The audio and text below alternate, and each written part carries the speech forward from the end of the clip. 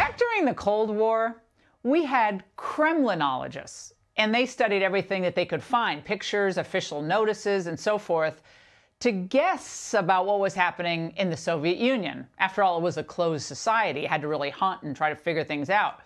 Well, these days, I think we need Bidenologists, given that 95% at least of the time Biden and his campaign are completely closed off to any real questions or scrutiny. But every once in a while, Biden emerges and immediately starts to reveal his real agenda. Some have said Trump's stance is a good one to counter China's influence. Would you keep the tariffs? No. Hey, look, who said Trump's idea is a good one? We're going after China in the wrong way. Well, for the entire 24-hour period that followed that exchange, his campaign and their media allies tried to clean it all up, claiming that Biden didn't really mean what he said on tariffs, that he'd get rid of them. Well, a Biden aide telling Bloomberg yesterday his position is unchanged. He would reevaluate the tariffs upon taking office. He was obviously responding to the notion that Trump's stance is a good one to counter China's influence. Nice try, kids, as if we didn't hear the word no in response to the question of whether he would keep the tariffs. Now, this is also where Bidenology comes in. Stay with me here.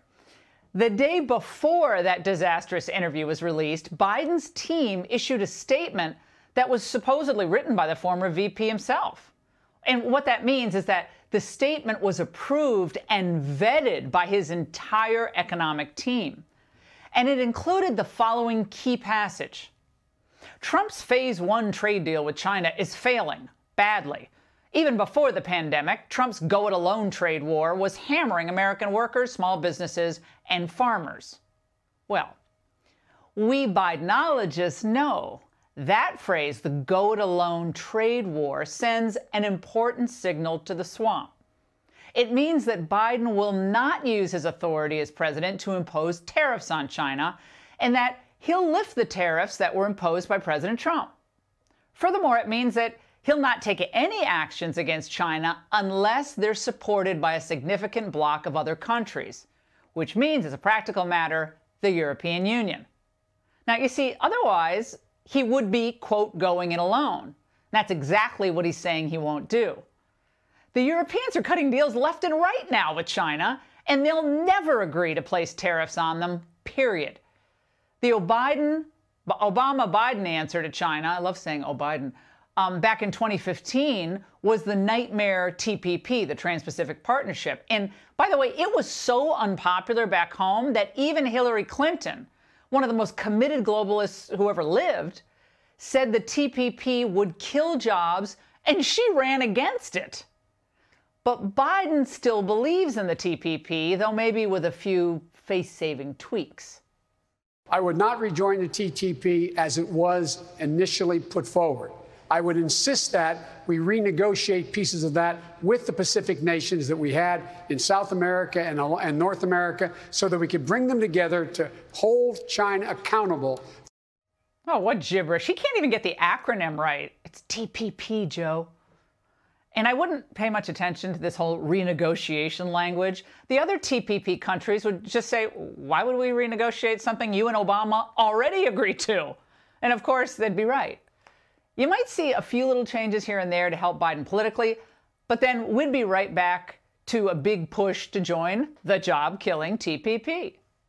For 8 long years under Obama-Biden administration, American factory workers received nothing but broken promises and brazen sellouts and lost jobs. During the course of the next 4 years, we will bring our pharmaceutical and medical supply chains home. We're going to bring them home where they belong, and we'll end reliance on China.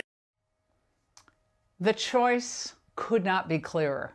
You have a president in Trump who spent real political capital. He got unending grief in order to get leverage over China. And he forced them to change their ways or face being cut out of our markets altogether.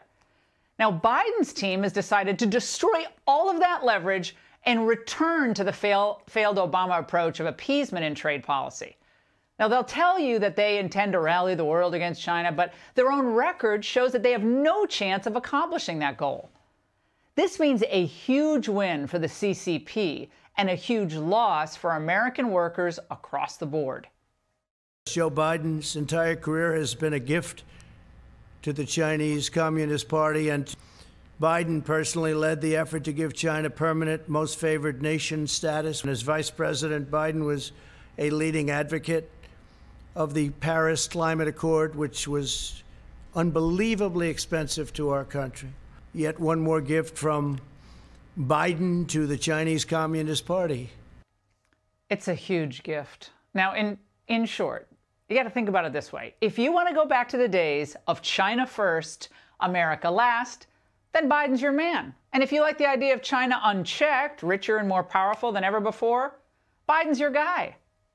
But if you like the idea of more goods made here in the USA, more jobs here, and America refusing to allow the communists to dominate the globe, then re-electing Donald Trump is an American necessity.